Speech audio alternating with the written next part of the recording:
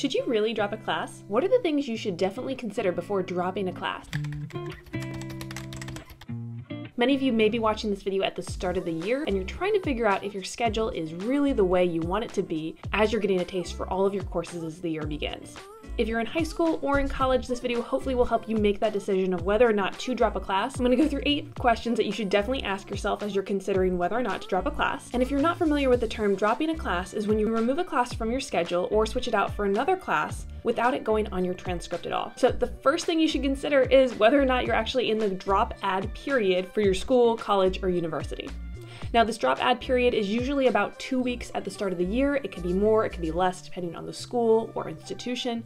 And basically what it means is it's the time when you can switch out your classes or change them without having any repercussions for your transcript or your permanent record. A lot of schools allow this to have students room to change their schedules and really make sure that they're in the classes they want to be in at the start of the year. If you have passed that drop add period, it is much more difficult, if not impossible, to actually drop a class. So make sure you check with your school before you actually try to drop a class. Number 2 thing you want to ask yourself is this class required? Now, whether it's for your diploma or your major, you really need to think carefully about dropping a class that is necessary for your graduation requirements. This means if it's a core class, like a science credit or an English credit in high school, or if it's a very specific major requirement, what's going to happen if you do not take this class? Maybe you'll be able to take it another year, maybe you won't be able to, but you want to make sure you check all of the requirements for your diploma or your degree before you actually consider dropping. Number 3, what are the alternatives? If you're taking an AP class, for example, if you still really want that AP credit, but you just don't have room to actually take the class in your schedule, there is the option to self-study,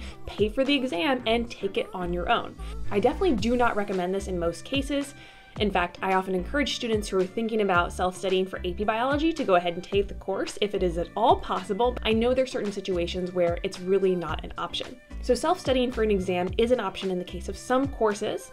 You also may be able to take a course at a community college or another institution and still get credit for that class if it's not something that you want to take at your school. Now again, this is something that can be a little bit complicated, so you definitely want to make sure you check with your principal or your counselors before you go down this route. Number 4 question you want to consider before you actually drop a class is the impact. How is this going to impact your future classes? If you drop a class or drop down a level from AP to honors or honors to standard, this could have repercussions for the classes that you might want to take in the future.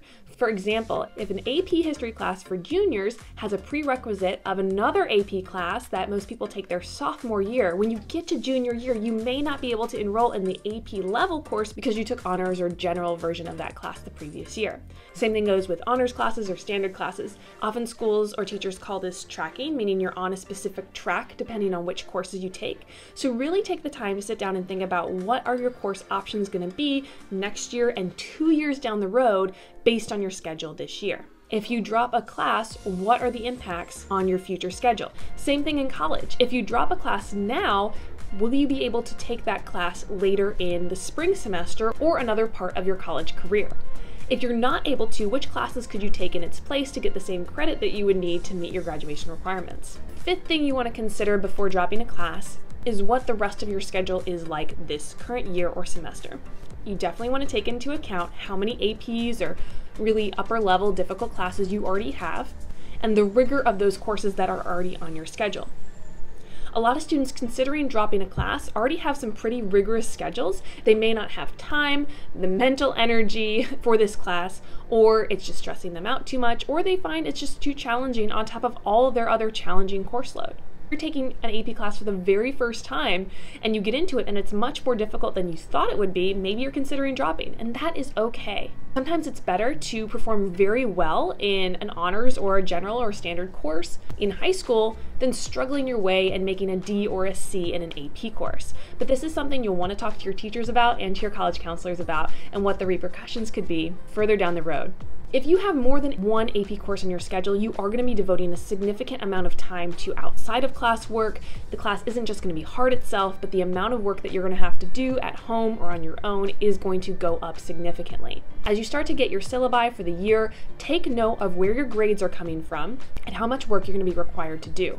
If you see, for example, a lot of reading on the course syllabus, then you know you're going to have to spend a lot of time reading outside of class. If you are a slow reader, this could really impact your ability to perform well or to do the other work for your other classes. So thinking about the workload for this particular class, but also combined with all of your other classes, is going to be really important. The sixth thing you want to ask yourself when you're considering dropping a class is, what are your extracurriculars like?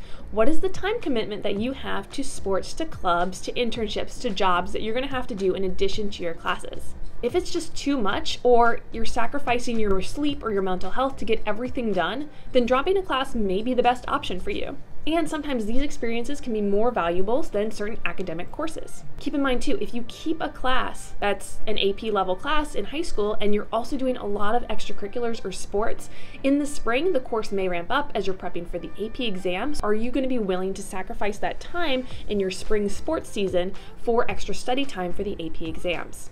In college, you may be responsible for work-study programs or volunteering or other things that could get in your way of performing your best in a class. So think about that as you're making this decision too.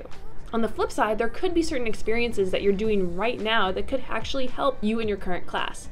Certain sports could pair nicely with a course in kinesiology, or if you're doing an internship, you may want to actually take the course that corresponds to something that you'd be learning or doing in that internship at the same time. The seventh thing you want to consider before you actually drop a class is your performance on the first few assignments. Now, you may be considering dropping a class before you've even started the school year, and that's totally fine too. You may want to tweak your schedule before you've actually been to the class. But if you have had a little bit of a taste of what the class is going to be like, and you see your first few grades, whether or not it's a test, a quiz, or a very quick homework assignment, think about how much effort you had to put into that work and what the output was, what the grade was that you got for that first assignment. If you had to put in a lot of effort and your grade wasn't that great, that could be an indicator of how well you're going to do in the course for the rest of the year. If your grade is definitely not what you expected it to be, this is not an indication that you should definitely drop a course, but it is something that you want to consider and think about what help or other resources you're going to have to use throughout the year to do well and to be successful in that class. If you're not performing well in the first few tests or reading quizzes, you may know that you're going to have to make room for office hours, which is one more thing that you'll have to do throughout the year, or form a study group or reach out to people who have already taken the class before. The last thing, and the number 8 question that you can consider before dropping a class, are what are your ultimate goals for career, for college majors, or just for things that you want to learn and do and be in life. If this course corresponds to that, for example, you know you want to major in biology or you're thinking about it as a career, then taking AP biology may be something that's really important to you for high school. If you're in college and you're taking a neuroscience class and you're majoring in biology, but you know you're going to be going down the route of agriculture or studying plants, then that neuroscience class, if it's not required, may not be as essential for you as some other options that you could have taken. Now, these are just a few examples, but think about whether or not you want to actually stick it out and learn something from the course, and if it corresponds to your ultimate interests and goals, or if it's just something to have on your transcript and resume. More often than not, I do see some students staying in courses where they really aren't interested and they struggle really hard in the course just because their friends are in that class, they feel like it would look good on their transcript, or they're getting pressure from their parents or other people to take the class. The rigor of your schedule is a very personal decision, so make sure you consider all of these things before making any decisions about whether or not to drop or to add classes. What questions do you have about dropping or adding classes? Let me know in the comments below. Good luck this school year or semester. Thanks so much for watching. Give this video a like if it's been helpful, and I'll see you later.